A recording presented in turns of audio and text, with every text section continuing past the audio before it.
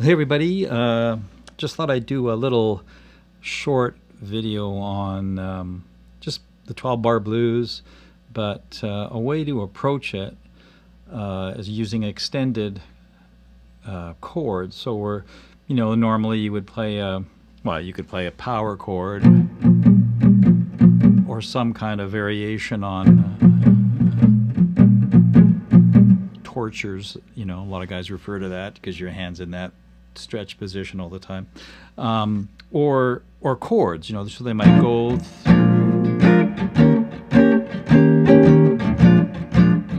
a 12 bar blues like that.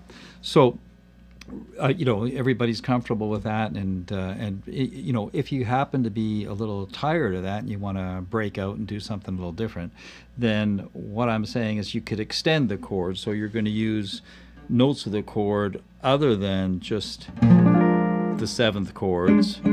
So there's, the essence of a seventh chord is the tritone. So we've got the 3 here. I'm in the key of B flat. So we've got the 3 here, which is a D, and an A flat is the flat 7 of that chord. Well, the 5th is up here. And then you've got the 13. So you get that kind of sound. The reason, that's 5, this would be 6, is it's past the octave, and the upper extensions are usually referred to, when you add an octave to the interval. So if I go from the major scale, just go 1, 2, 3, 4, 5, 6, 7, 8, and then there's your octave. So there's your flat 7. 1, 2, 3, 4, 5, 6, flat 7, flat 7. So 1, 2, 3, 4, 5, 6, 7, 8, 9, 10, 11, 12, 13, which is the same note as 1, 2, 3, 4, 5, 6. Just an octave higher. So that's the 6, that's the 13. That's where the name of the chord comes from.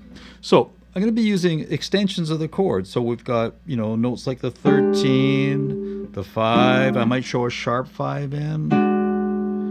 You can add a 9th of the chord, which again is, if that's B flat, this would be the 2nd, C, but up an octave would be the 9.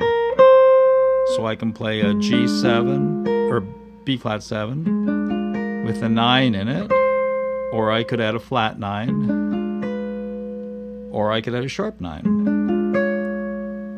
And they sound quite tense on their own, but in the scheme of things, they sound really, really great. And they're notes that you probably wouldn't hit on if you're going to stick to playing pentatonically, or again, if you're just playing these grooves straight ahead like that.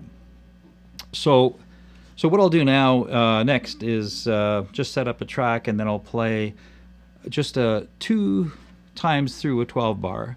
So the first time I'll do it just straight chords, so you can see I'm just using the chords I'm going to be using are the B flat, so that's the first chord, and then the 4 chord would be E flat. And again, I'm making them all dominant 7s. You could do this with major chords or minor chords as well, but I'm playing a dominant 7 kind of blues. So the 1 chord is B flat, the 4 chord is E flat, and then the 1 chord, and then the 5 chord would be F7, the 4 chord would be E flat, and then we're back to B flat. Now, instead of just straight ahead like a normal 12 bar, I'm going to add what's called a turnaround. So at the end of it, it's going to go from the B flat to a G7 to the 2, which is the G7's the 6, and then I'm going to go to the 2 minor, C minor, and then to the F7, which is the 5 chord. That's going to come back to B flat. And then it's going to quickly do that turnaround again. So it's going to go B flat, G7, C minor, F7, and you see how that wants to tendency for that to go to home, to B flat. Okay, so I'll just set up the track and then play that for you.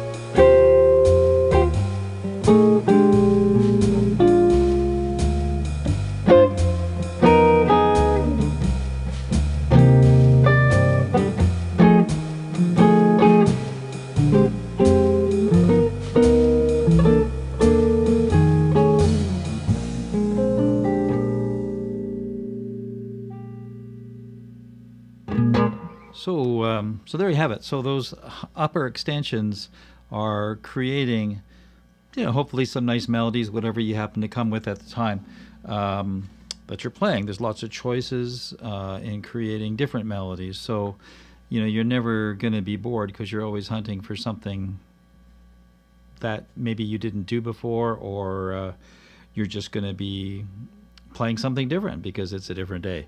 So instead of doing, nothing wrong with this,